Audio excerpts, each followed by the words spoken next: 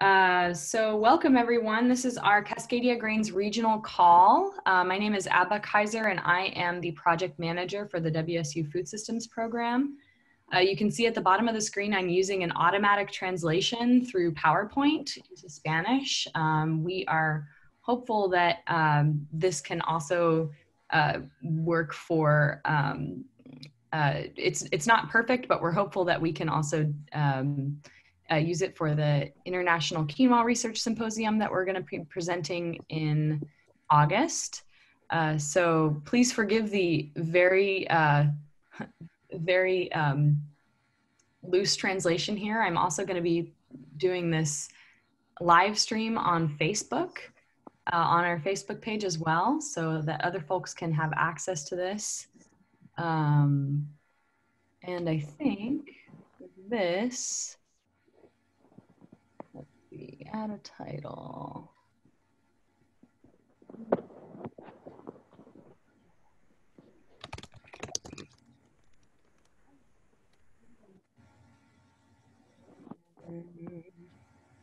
Go live, here we go.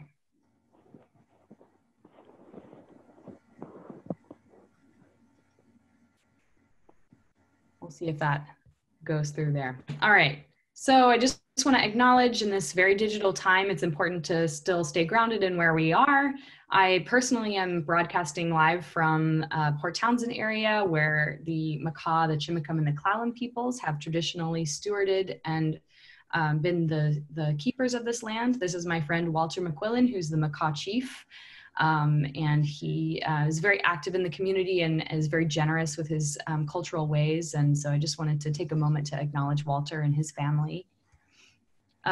In this presentation, we're going to do a brief overview of the Cascadia Grains Initiative, followed by some presentations by our wonderful speakers that we have today, Blake Richard, Cedric Habiyaremye, Michelle Ajamian, and a video with Halle Choi, who is not able to be here today, but we're really excited to be sharing a video about baking with quinoa. So then we'll do breakout rooms where you can make announcements and talk about the work that you're doing. We will be recording this. We will also be recording the chat if you want to post resources there throughout.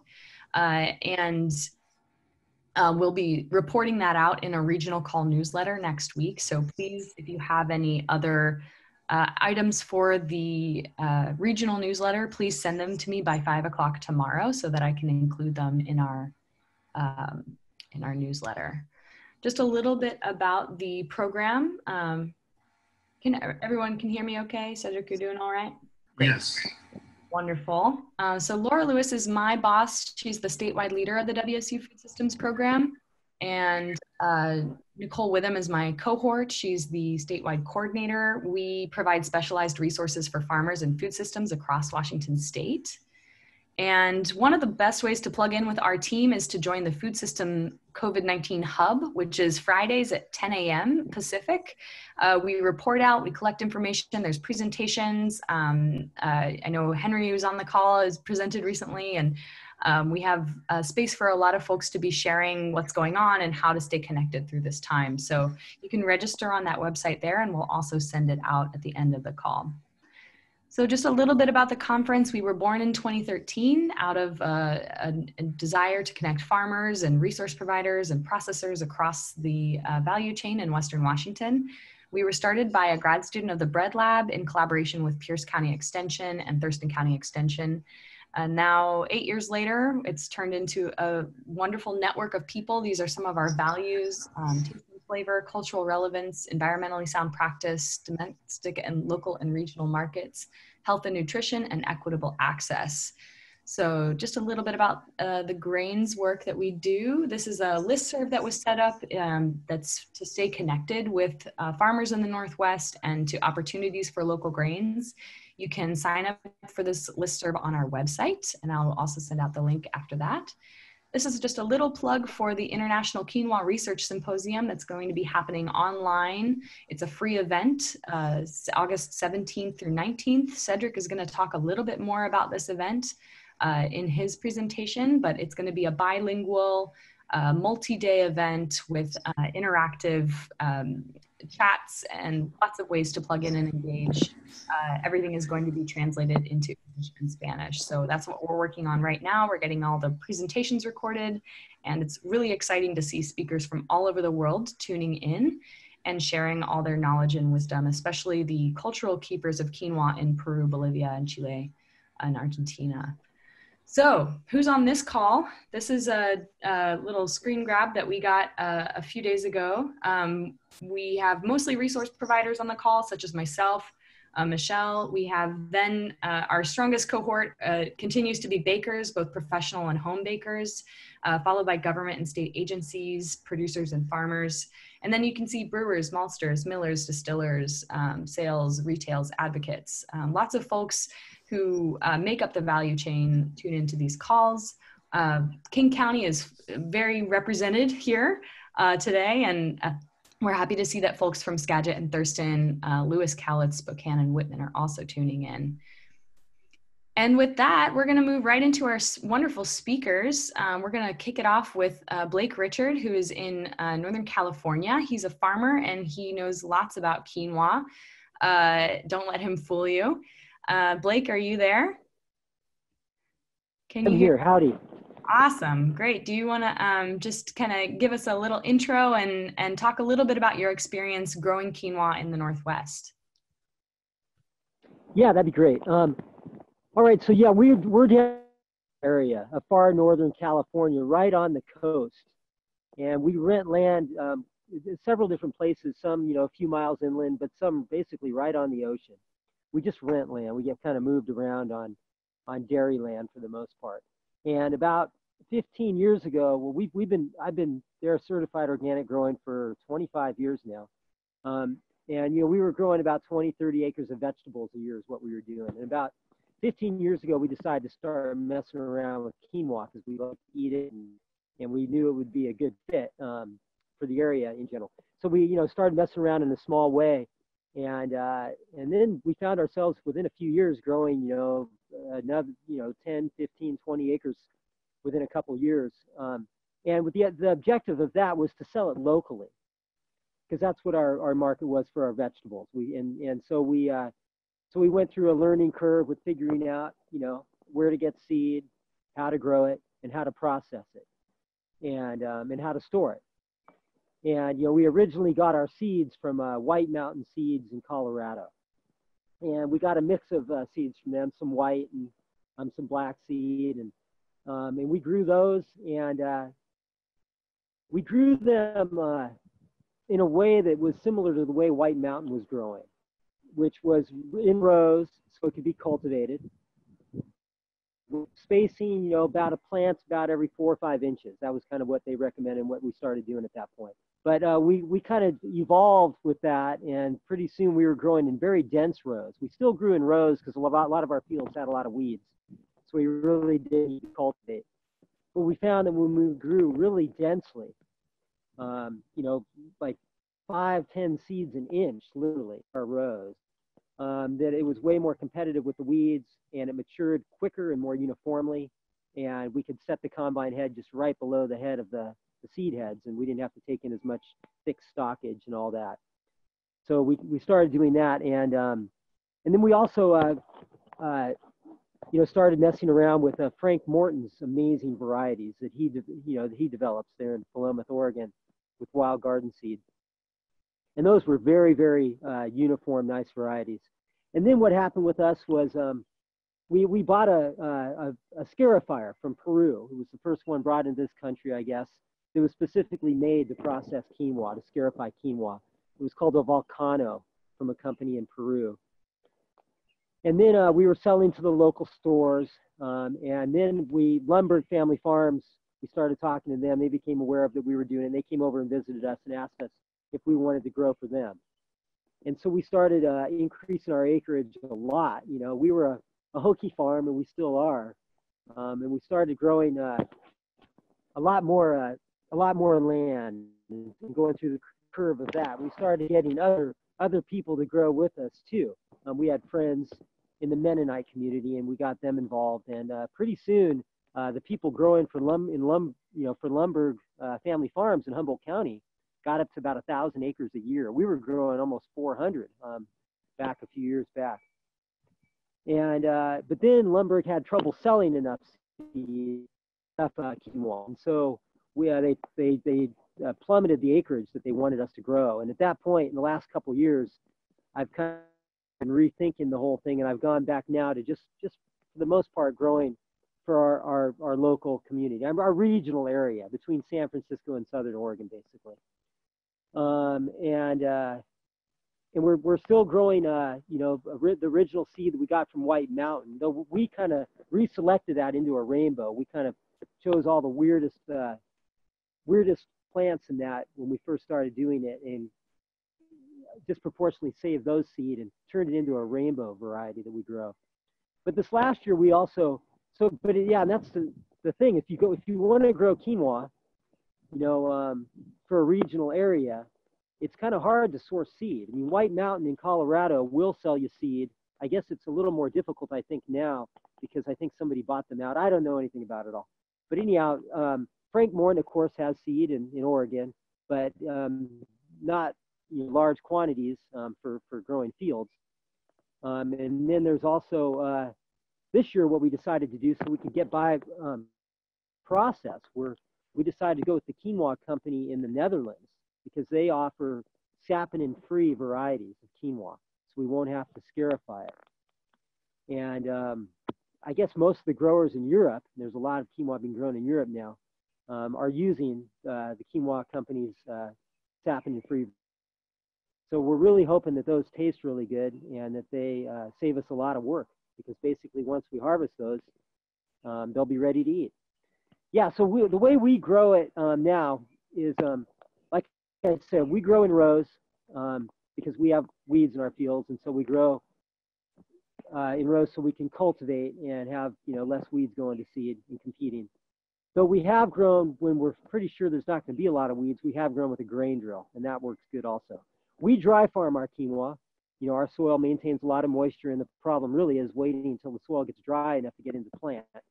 And then we maintain the mulch layer, the dry mulch layer, by cultivating. And so we dry farm it and cultivate. And it's in our area, it becomes a little difficult sometimes in the late summer, early fall, when we're trying to harvest, because we have to dance around the rains.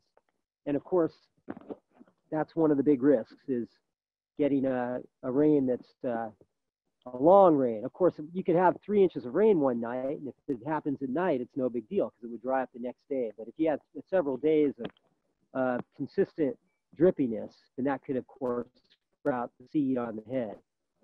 And so what we do now, what we're starting to do is we're starting to swap, where we, once the seed is actually mature and the plants are still green, we can go in and cut it down with a swather, and then wait a few days for it to dry down, and then pick it up with a pickup header on a combine. And that makes a much drier final product, because not only are you not taking in the green leaf that's still on the plants, but any green weeds in the field, of course, you're not bringing in all that moisture into your quinoa seed. And so, but once we harvest, one of the big issues with growing for just your, to save the seed yourself and to sell locally, it was drying the seed down, because it's really hard to get it dry enough in our climate. And probably anywhere where you guys are, it's probably a similar thing. We harvest usually at about 15% moisture with the seed, and for it to really store well, it has to be down more closer to 10%. And so we've got, some hokey ways of drying with, big vats we put them in with the false bottoms with the screen, and we blow air up through it. And then with storage, we've also had issues with dust mites and with caterpillars, the larvae. And so those are some issues that we're working out. The best would be to dry this, put it in plastic right away, so that it could be protected from those things. Can you think of anything else I should mention about our general situation? That's a great overview, Blake. And I think if anybody has questions, you can post them in the chat. And we have a few minutes here for questions for Blake, if anybody has them. but that was a great overview. Anybody have any questions for Blake?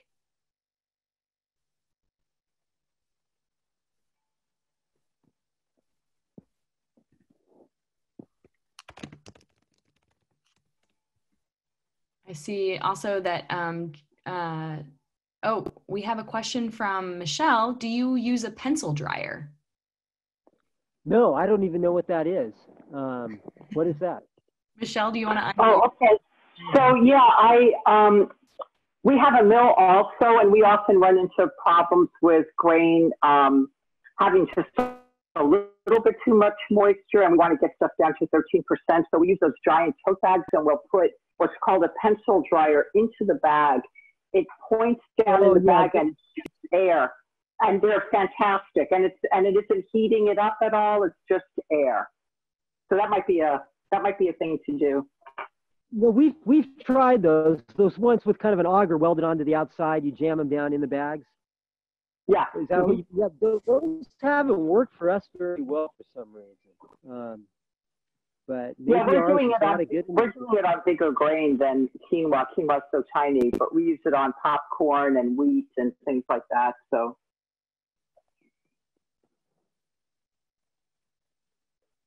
Yeah.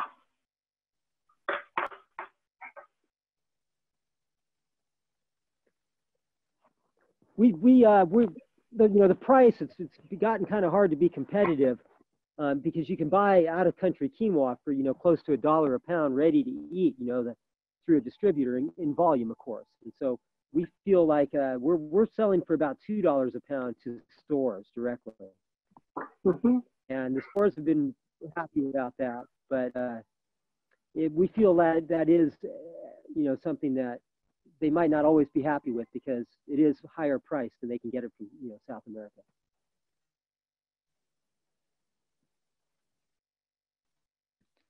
Awesome. Thanks, Blake. If there are any more questions, you can feel free to continue the conversation in the chat. We're going to switch over to Cedric Halle, who's going to share a little bit about the International Quinoa Research Symposium that's coming up. And I'm going to stop sharing my screen so you can do that, Cedric. Yeah.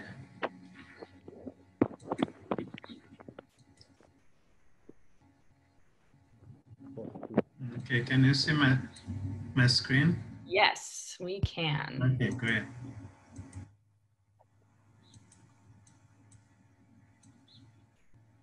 Okay. And I see people also introducing themselves in the chat, and feel free to continue the conversation there and take it away, Cedric. Thank you, Ava, and the Cascadia Grand Conferences organizers for the opportunity. My name is Cedric Halle. I am a research associate at Washington State University. I'm originally from Rwanda. And here I'll be talking about the International Quinoa Research Symposium that we are organizing and the power of working directly with the communities to design the needs for the plant breeding work that we do.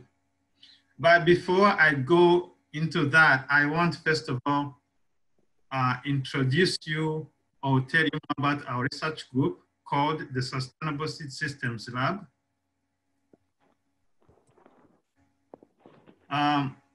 We are a group of plant breeders, researchers, and graduate students. We focus on specialty crop breeding and agronomy. We are based here at Washington State University in the Department of Crops and Soil Sciences. Our goal is to increase the genetic and biodiversity of cropping systems across Washington State through the development of new cultivars and implementation of ecologically rooted production practices. Internationally, we conduct participatory breeding and agronomic research on quinoa, barley, and millet in Rwanda, Malawi, Kenya, and Ecuador. We also collaborate with the researchers in other countries, such as in countries in Europe, Australia, as well, Middle East, and other countries in Latin America that includes Chile and Bolivia. Our research group focuses on crop breeding system, research in mostly these crops that you see on the screen, quinoa, barley, spelt, buckwheat, perennial grains, and proso millet.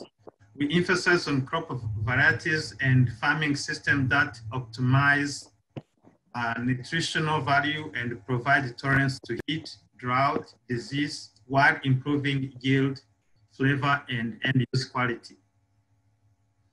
Our cropping system research has included studies on intercropping, cover crops, crop rotations, effects, no-till farming, crop livestock integration, and optimal planting rate, nitrogen and irrigation and seeding rates.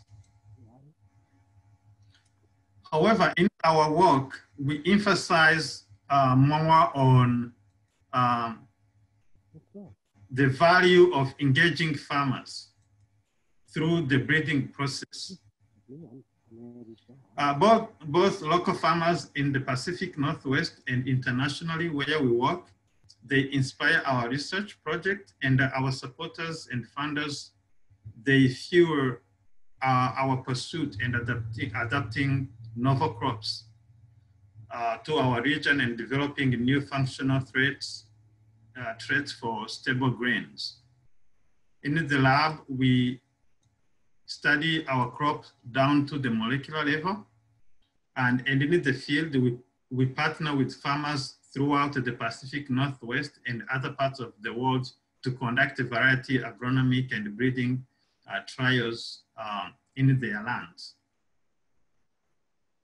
The strength of our breeding programs come from melding of farmer and researcher knowledge. We value our relationship with farmers, and it is in the DNA of our work. So among many crops we focus on in our research, like I mentioned them above, today I want to focus more on quinoa.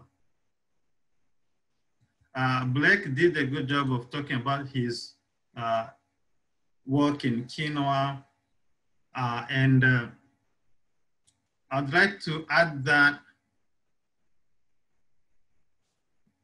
sorry, okay. As you can see, I'm not going to talk more in the details what is in more information are available on the screen, but among those crops we work with, this crop quinoa is the crop that we have a lot of research going on in the Pacific Northwest and in different parts of the world, including Africa, in countries like Rwanda, where I am from, Malawi and Kenya, Latin America, like Ecuador, Chile and Bolivia, and also in Europe, Australia, and the Middle East, like Saudi Arabia. I joined the Sustainable Seed Systems Lab in August 2013. And at that time I was studying graduate school.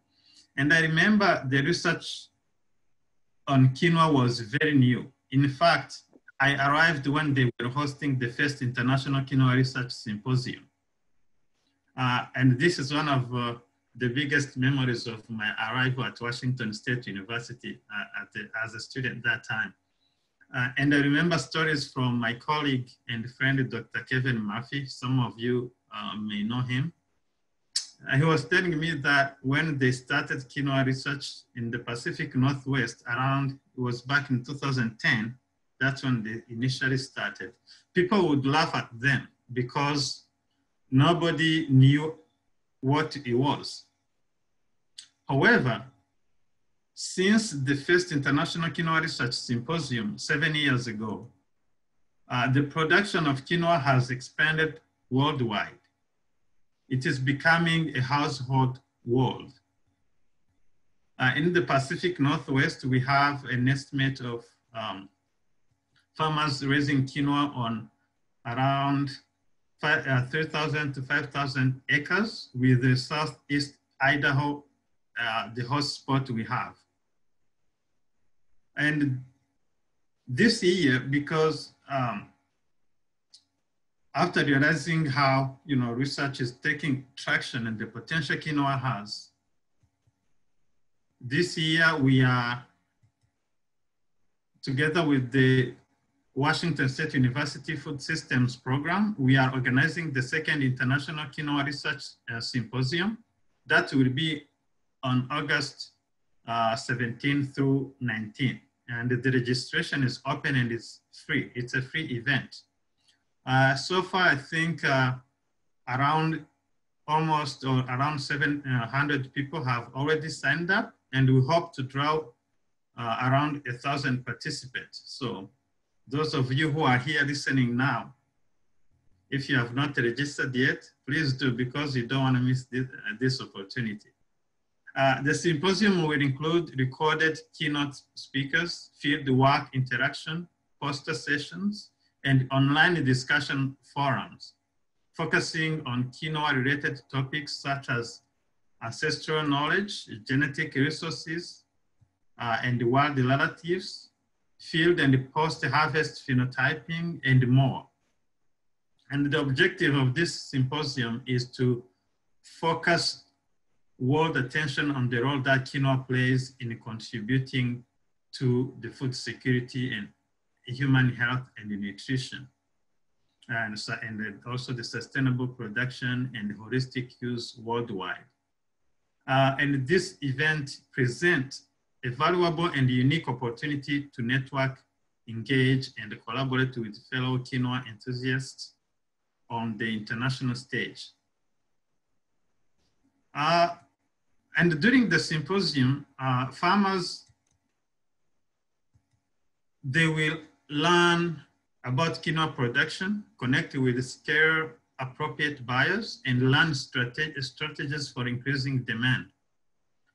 And processors will get an inside look into quinoa production, quality, brokering relationships. And I think like Blake said, that Blake, you better sign up if you haven't already, because it sounds like you already have, you want to make those kind of connections. So this will be a good opportunity for you and some other people who are interested. And the local government official will learn about rising investment and the policy opportunities. And the scientists and the researcher will share cutting edge findings, and they will identify gaps in knowledge and establish working relationship to advance quinoa research and development. Moreover, I encourage you all who are listening to register as soon as possible. The deadline for registration is August 10, and I would love to see you there. You can find more information on this screen, and I hope to see you all there. Thank you. Thanks, Cedric. I just posted the website also in the chat for those of you who want to sign up. The registration is open until August 10th, as Cedric said. He's going to be presenting along with almost 53 speakers at this point from all over the world. So please join us and please help spread the word. Are there any questions for Cedric and about the Sustainable Seed Systems Lab, his work, or the Quinoa Symposium before we move on to Michelle Ajamian? You can post them in the chat, or you can unmute yourself.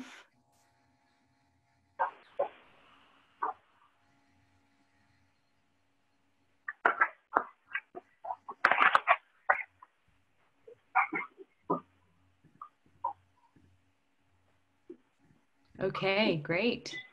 Well, if you have any questions, you can contact Cedric. Cedric, do you want to post your email in the chat box when you stop sharing, and then folks can contact you? Yeah, I will share my email in the chat box. Awesome. Okay. All right, let's go to Michelle. Do you want to just give a brief introduction and talk a little bit about the work that you're doing? Yes.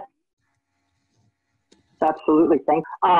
Well, let's see, my introduction is I'm Michelle Ajamian. I live in Appalachia, Ohio. I've lived here for over 20 years, and about 10 years ago, I got involved with staple grains, having done some food system work prior to that, been a farmer, et cetera. So we started out kind of, my partner says it was existential anxiety because there was a burgeoning local food movement 10 years ago, but where were staple grains and beans coming from? We ate a lot of those, including, we don't just say grains because we really want to emphasize that staple seed crops are much more than grains. For example, quinoa. So we got a small grant from SARE for our region, and we did test plots of a number of high nutrition staples, including quinoa. And I was talking about that before we started, and how our quinoa grew very large, but it was just too humid here for the seed to ripen without pathogens attacking it. So I want to learn more about how it's grown in the Pacific Northwest. So out of that work, starting those test plots, we looked at what would it take to have a regional-based staple food system in Appalachia. And we thought kind of romantically that we were going to become farmers of staple grains instead of veggies. And we, in short time, realized that Ohio happens to have a lot of people who know how to grow these crops and have the equipment to do it. But the missing link is processing. So we started a mill, and that mill has been going for about 10 years, and I could talk a little bit about that, but I kind of want to jump to what we're doing now, and that is I'm working with a nonprofit organization here called Rural Action, and our project is called the Appalachian Staple Foods Collaborative, and part of that project is to actually network within our region, but with other regions, countries. So we've started a North American Staple Foods Network to bring in leaders from other regions who are looking at how to grow and process these crops and the research on these crops, particularly bringing back landrace varieties and doing experiments with things that maybe you think don't grow where you live. We've done a lot with black beans and pinto beans in Ohio, which pretty much were not grown here before we started this. And at the mill, our second largest market is for black beans. So overall, why would anybody do this? And you guys probably all know why, but I'll just say a few sentences about that. Staple seed crops, when we think about them in the global market, people are thinking about corn and soy primarily, and they are the lion's share of agriculture worldwide. They always have been in terms of a nutrition source, but now, well, since the 70s or 60s, they become kind of, may I say, a military tool, because by controlling world markets around these crops, we change the cuisine of people worldwide. Other countries can't subsidize their farmers the way we subsidize ours, so our food winds up being cheaper. People in parts of Africa who, for many, many years, for example, ate millet because it's appropriate for their climate, now eat corn because their farmers can't compete with U.S. GMO corn. That's why it's important, everybody. You know, we need to do something regional. We need to look at nutrition. We need to look at soil health. And we need to look at cultural cuisine. And all of these things are really hit with staple seed crops. So that's what we're up to. And I hope you'll join us. I have no ability to put anything in the chat because I'm using my phone. And you'll see my hands all over the screen. But I'll send out some information on how to get in touch with me. And I really do hope you all get in touch with me about more about the work we're doing here. And maybe you'll join our groups. We do a monthly call with our steering committee and a quarterly call for everybody else. So get in touch, and I'd be happy to answer some questions. Thanks, Michelle. Does anybody have any questions that they want to post in the chat?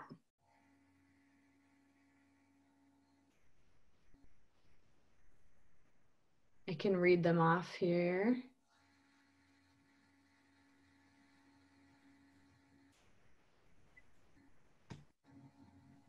Okay, I don't see anyone popping up quite yet, so I'm going to move on. But Michelle, please send me the info that you want to be published, and I can put it in our our regional newsletter that goes out to everybody. And thanks so much for all the work that you do.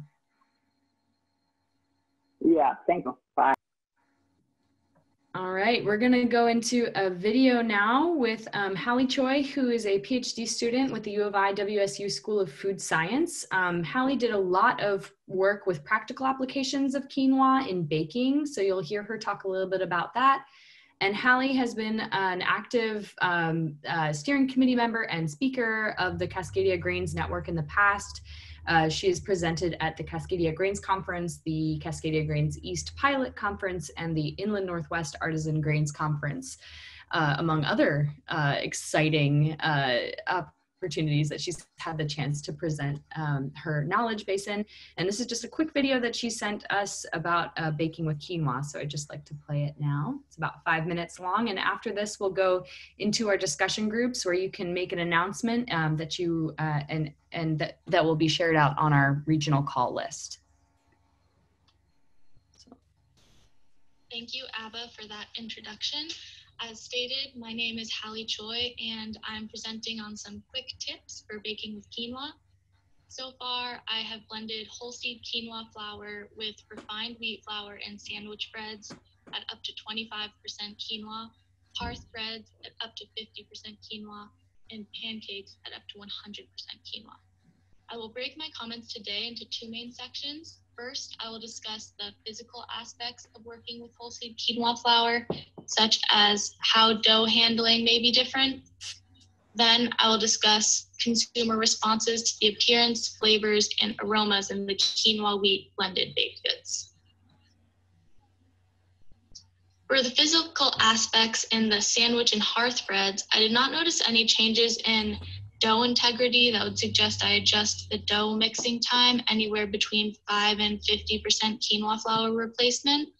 So mixing time may not need large adjustments, though you will likely need to add extra water. And you should give a good 5 minutes or so for the water to be absorbed before you begin mixing.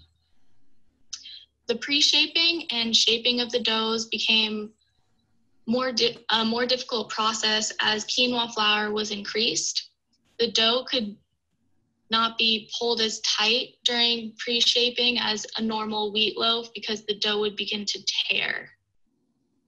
As quinoa flour replacement increased, the dough would more frequently stick to the counter surface and tear during shaping as well. Increases in quinoa flour resulted in heavier final loaves because the fiber in the quinoa flour was holding on to more of that water. And then for the pancakes, increased quinoa flour led to increased viscosity of batter and thicker pancakes. Simply adding more liquid could solve the problem of thicker pancakes, but it wouldn't stop them from crumbling, which was our other problem with the pancakes. At up to 80% quinoa flour with 20% refined wheat, the pancakes could still hold together without an outside binding agent. But if you do want to make pancakes that are 100% quinoa flour, then I would highly recommend using a binder to help hold the pancakes together. Whole eggs worked well in my experience. If you are trying to make the pancakes vegan, then you can test chia seeds, sorghum flour, or almond flour, or whatever your favorite go-to binding agent is. Now for the sensory aspects. Whole seed quinoa flour can add beautiful colors to your baked goods, as well as delicious aromas and flavors. The two varieties analyzed here were antique white and tricolor, and it's pretty easy to spot the visual differences between the two and the 50% quinoa flour hearth breads that I'm showing you here. A lot of the consumers who encountered both were really wowed by the speckled and purplish appearance of the tricolor. The nutty aromas and flavors were viewed positively by consumers and were occasionally compared to the taste of peanut butter, though personally I think the nutty flavor tastes more like sesame to me. Some varieties of quinoa have stronger bitter flavors, in which case the quinoa flour will be better suited to savory products like the hearth breads and sandwich breads rather than the pancakes. The sweeter quinoa variety tested here, the antique white, worked well in all three products. Even after working with only 2 varieties of quinoa, I noticed diverse flavor profiles and opportunities for pairings. So I have to recommend taste testing whatever quinoa baked goods you come across before assuming what would work well with them. I know that will be a hardship since no one involved with the Cascadia Grains team could possibly like taste testing, but I'm sure you are all capable of enduring it. So with that, thank you all for listening. If you have any follow-up questions, you can contact me with the email listed at the bottom of the screen, Choi or halle.choi@wsu.edu. And I hope you enjoy the rest of your quinoa studies today. Awesome, and we'll be posting that video as well after the call. So we're gonna move swiftly into these announcement groups. We have about 10 minutes to do this. We don't have that many folks on the call, so I think we'll be able to do it if we split up into 2 groups. So in just a moment, I will give you a prompt to join one of 2 breakout rooms. This is an announcement time for you to share what's going on in your world. It doesn't have to be quinoa related, but just an introduction even to who you are and what you do is great. It's just a chance for you to get to know the other folks on the call. We'll come back together at 5 minutes to the hour. And I'm gonna stop sharing my screen so I can go into breakout rooms here.